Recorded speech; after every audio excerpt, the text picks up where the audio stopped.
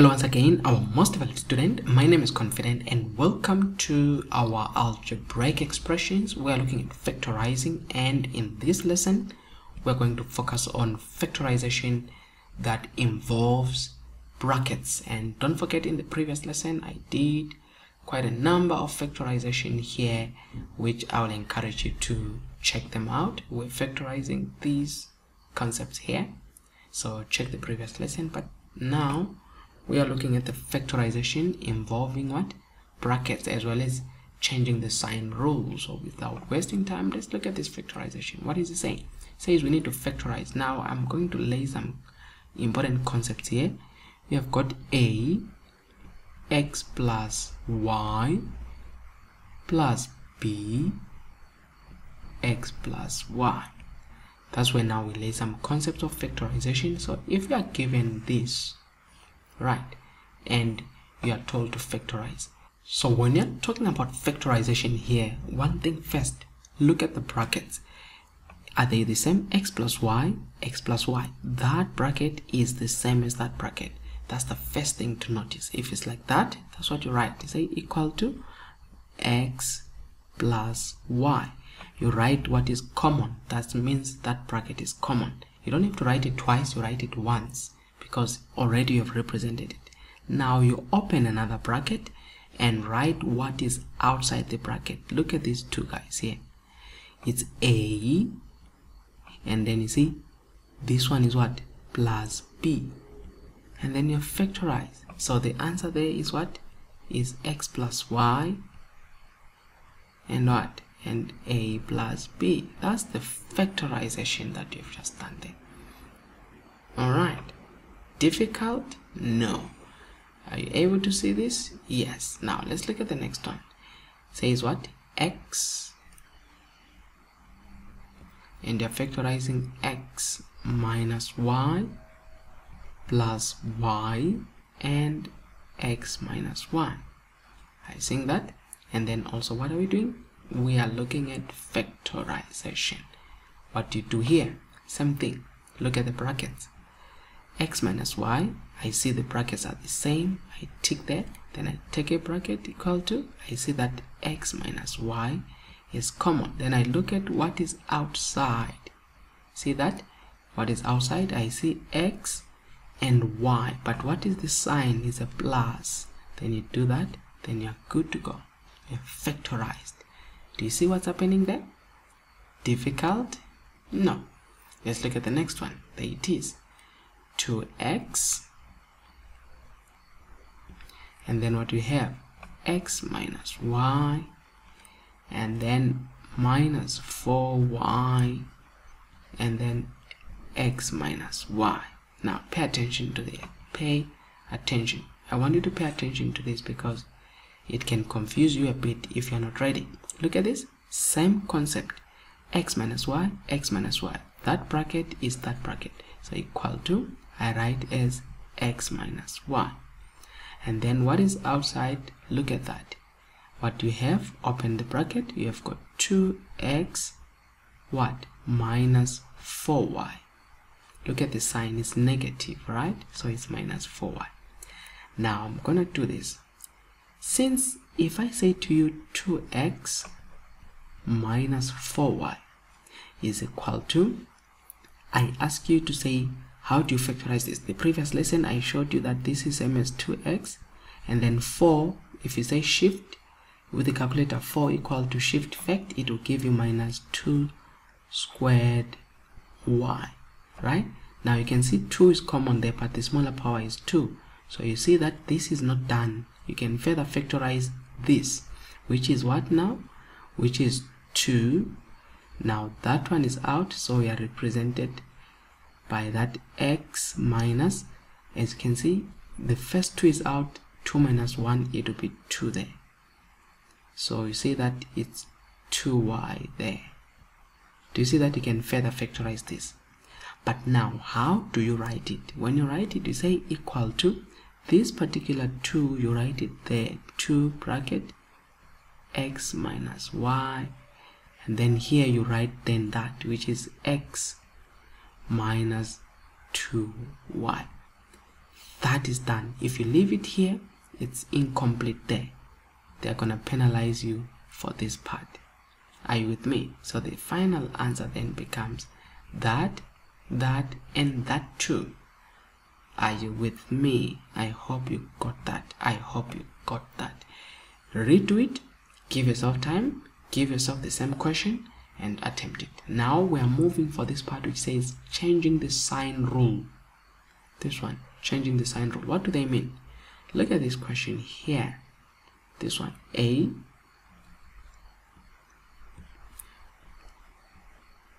x minus y plus b. Now look, y minus x.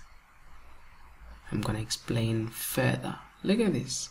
If they're giving me this, and from here I want to do the same thing, x minus y, but it's not x minus y, it's y minus x. You see, that's where they say change the sign rule. So you're like, okay, it's the same but not the same. The only difference is what? A, look at this. If I can show you this, I have got here x minus y on the first bracket. On the second one, I have got y minus x. See the difference? It's the sign. Here x is positive, here x is negative. Here y is negative, here y is positive. It's the sign. They interchange the sign. So in a way, it's not the same, but you have to make it what? The same. So what do? You write the first one, it's fine, x minus y. Then there is a concept which says you can take out here, let me use a different color. You can take out here a negative sign. You see? So let me write it here. Take out negative. So when you're taking out a negative, this is what it means. It means, that's how you write it in general. What you do is, since you took out a negative from inside here, the positive b, this positive becomes minus. So you've got now minus b. See, bracket. The y that was positive here becomes minus y. The x that was negative becomes plus x. That's what it means, the interchanging of sign. Listen, they say changing the sign rule. So what it means, look at it. We just changed the sign. Y was positive, y is negative. X was negative, x is positive. Now when I write it, it is going to be a x minus y. Now it's minus b. See that it has changed. Now it's minus y plus x. Let's start with x. It's positive x minus y. Now what do we say? This x minus y, this x minus y, that is that. So it missed the rule, equal to bracket x minus y. Then from there, you look at that, you look at that. What do you have outside the bracket? You've got a, not plus b now, minus b. Then that becomes the answer. Do you see what we mean by changing the sign rule? Alright. Now, very important, I'm not going to change it. Let's work another one there. There it is, x. I'll take it down here. X bracket x. I'm looking at this one here. Alright, x bracket x minus 3 minus y bracket 3 minus x. Are you seeing that? Let's do it here. Just want to take it like this. Similar, we're following the same concept. Look, equal to, now x minus 3, yes, but no, but 3 and x are represented. So what you do, interchange the sign, bracket x minus 3. Don't change the sign in the first one. Don't say now, don't write it like this. This is what some students do. They'll say, you said we interchange the sign. So they will like x, now minus x plus 3. Even here they interchange plus y minus 3 plus x. You didn't do anything. You are still having now negative x and positive x, you see. So you interchange only one of them. So here you said x. The first one leave as is x minus 3. Now negative y, it becomes plus y. Positive 3 is minus 3, negative x is plus x. Do you see the interchanging now? Look at it now, which is equal to x minus 3 plus y. Now look, x is positive now, minus 3. And then I come back and say x minus 3, see? Then I come here and say x minus 3, outside the bracket is what? X plus y. So far so good. Yes. Did I factorize it well? Perfect. So that is that, guys. Now the next one that I see here is this one. There's this one. What is it? X a plus b minus y b plus a. Okay, this one was just meant to confuse you. Look at this. They just wanted to confuse you. So which is x. Okay, I look at a plus b there, and then minus y. Now the question is this different? No, it's not different. Look, a plus b and b plus a, everything is positive here. So it's same as saying start with the alphabet. It's a plus b, so that was same as that. A plus b is equal to b plus a. All right, so that is the same. So here what you have got a plus b straight away, and then outside the brackets is what? X minus y. So you didn't need to change signs. You didn't need to change signs. You just rearrange. They just wanted to confuse you now. There is another one. 2x here. Let me write it down here. What I have, it's 2x. It's x minus 1 plus 8. It's 1 minus x. Such are the ones that you need to be careful. Look at this one. So it's 2x. It's x minus 1. So far so good. X minus 1, but 1 minus x. If you see that, but you're like, yes, 1 is there, x is there, but they're not the same. Interchange. Positive 8, negative 8. And then you can just write the answer straight and say x minus 1. It's fine. But now let's first do the right thing here, so that you see what happened. Minus 1 plus x, so that we get the next stage. Some they avoid this stage, they avoid it, but it's correct, you know. So it's 2x, where you rearrange now x minus 1.